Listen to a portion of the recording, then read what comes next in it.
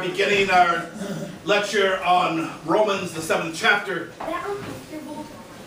It is evident that the apostle in the 7th chapter of Romans is not speaking of the law in a metaphysical or a moral sense, but in a spiritual and theological sense.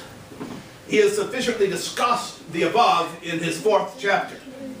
That is, he is dealing with the law as it applies to the inner man, the will, and not with respect to the works of the outer man. What? Mr. Graham, are you sleeping? Wait. You're not Joachim Graham. You look much older than he does. What is this contraption? Who has put this on my podium? I didn't put anything on your podium. I'm innocent. I didn't do it. I did it. Well,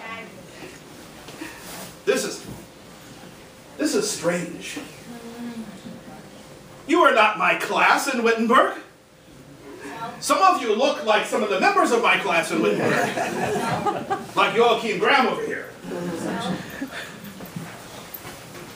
It was very strange. When I left my office to come teach Romans this morning, I walked through a strange place in the hallways.